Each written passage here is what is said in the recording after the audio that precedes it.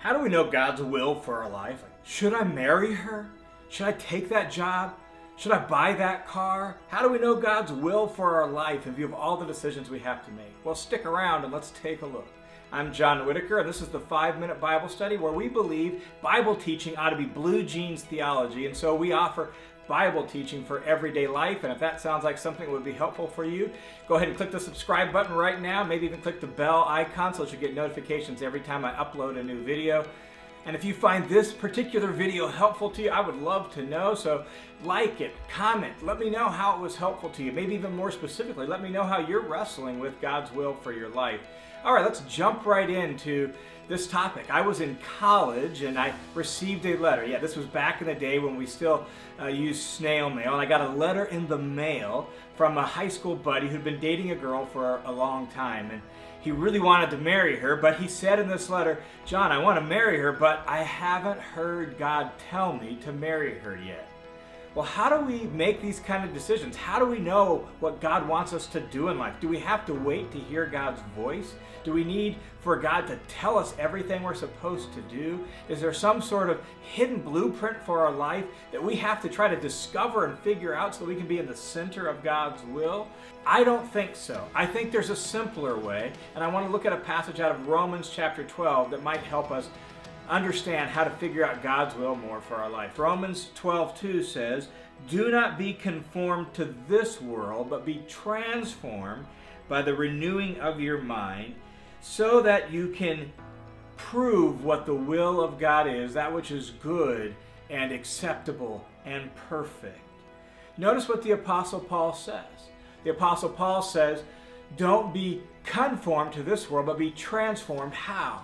By the renewing of your mind. And the word mind in Greek is nous, and it refers to your intellect, to your thinking skills, your reasoning skills. And what the Apostle Paul is saying is you need to have that transformed. You need to have that renewed. You need to have it filled with God's wisdom. How do you do that? Well, the primary way you do that is by the Bible. You take in the Bible. You saturate your mind with the Bible. You read it. You study it. You think about it. You memorize it. You understand it. And when you do that, Paul says here in Romans 12, Paul says, then you'll be able to prove what the will of God is. What does he mean by prove what the will of God is? Well, that word translated prove means to test and approve. And that's why you'll see such variation in the translations. It's hard to capture in English. Some translations say discern, some say test, some say prove, some say test and discern.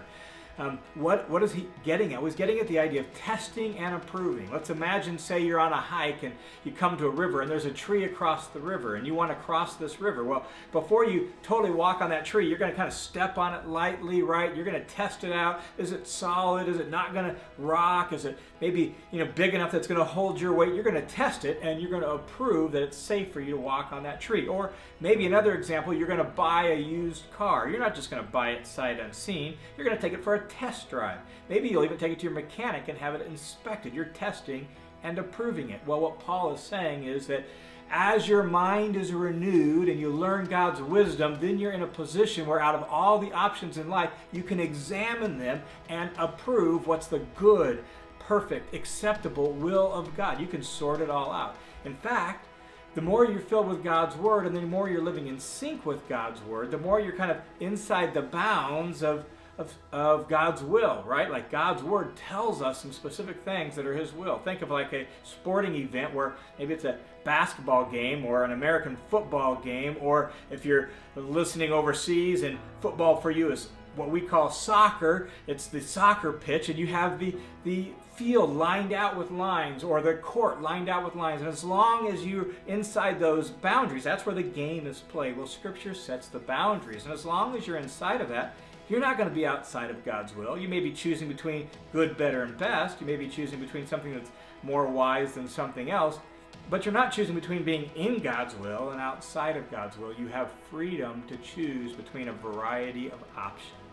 And so how do you know God's will? It's not some sort of mysterious blueprint. It's not something you have to sort out, and if you just get it wrong, you might be, outside of God's will.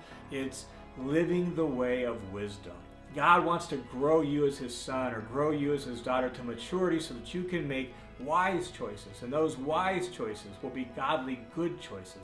that'll bring honor to God. So as you saturate your mind with God's wisdom, you'll be able to discern God's will. If you found this video helpful, why don't you click subscribe right now so you never miss a video. And if you want more teaching from me like this, you can find me on my podcast. It's called Bible and Life. I'll put a link to it down in the notes below. You can also look at my website. I've got some courses on my website that will actually help you learn the Bible, learn how to study the Bible, and learn God's wisdom a little bit more. I'll put a link to that in the notes as well.